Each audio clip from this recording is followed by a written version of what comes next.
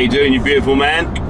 What's going on? We're here in Atlanta. We're on our way. Right, that'll work. See you guys soon. It says we're going to be there about 7:30. I know it's going to be a bit late, but I hope that's all right, man. Well, all right. We'll fill out some stuff probably early, but we'll make something happen. No worries, man. See you soon, all right? Bye, bye. Be safe. Bye. We're approximately 2.5 miles away, my friendly chap. That works. Wow. Got a bug. We have made it. Let's do this. Let's do this, boys. We made it to Rob Pitts' garage. We're in America. This is awesome. South Carolina. Wicked. How you doing? You right? Doing good. Rob, long Chero. What's going on, man? What's going on, bro? Good to see you, man. How are you? Nice to meet you. Nice to meet you. Seen this garage so much over Instagram. We were live with Rob earlier this year on me and Sam's live vlogs that we did on YouTube, and now we're here, and like, this looks amazing.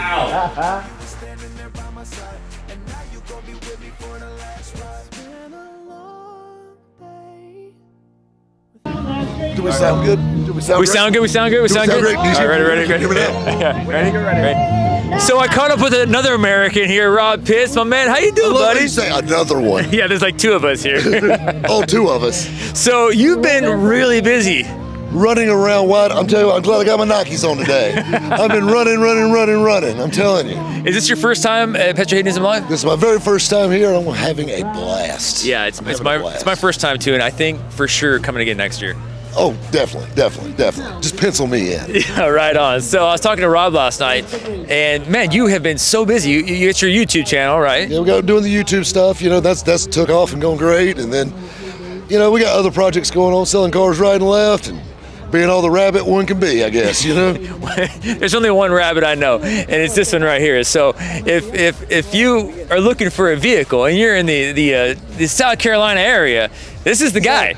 We sell them worldwide. They go everywhere, every day. You know, that's the fun thing I love about these collector cars. Like we're talking about the story that's with them. Yeah. I love that about these cars, and I love the love for the automobile. It's not just in certain states or certain areas or certain countries. It's worldwide. I mean, here we are, 8,000 miles from home, and these guys have got the same love that my neighbors do for these things, and I love this. That's what I love about the car community. No matter where you plant us, we're going to find some cool car stuff. That's exactly the truth. I mean, we had a conversation, I actually had multiple conversations with just people here at this event, and they said the exact same thing. And you know what's cool is everyone has the same passion for different vehicles. Some guys might like BMWs, some guys might like old Chevys, some guys might Lambo, but the passion is the same. Well, this is the thing, and I've talked about this several times on the radio, YouTube, whatnot.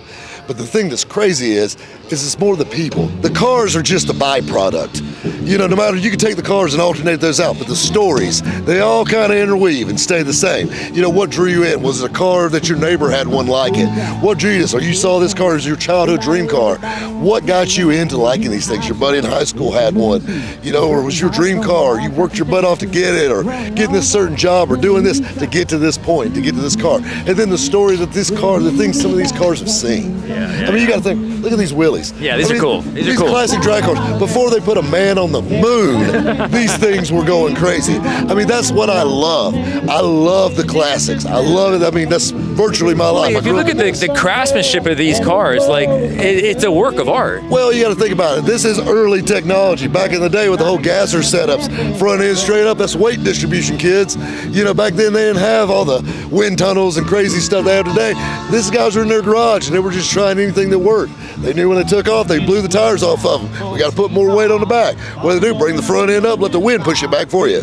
So be honest, have you thought at all, maybe I might buy a car while I'm out here meeting?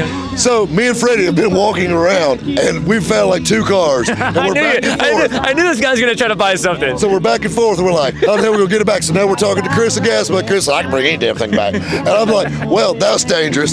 So I've got a checkbook that's burning a hole in my pocket right now. And Freddie's like, hey, gotta borrow a check. I said, I'll float you, bud. You got good credit with me. There you go, man. Rob Pitts, check him out on YouTube, check him out on Instagram, and also, let's plug real fast. I know you won't plug it, but I'm gonna plug it. Tell us about your new Netflix show. So it's a great show. We got some great guys on there. It's a team like no other. It's dropping worldwide on Netflix. Be looking for us early next year. It's actually gonna be a lot of fun. I'm super excited about this new project. All right, guys, Rob Pitts, a humble guy, but a fun guy. So check him out, and maybe I might have to buy a car soon from this guy. Let me give you a card.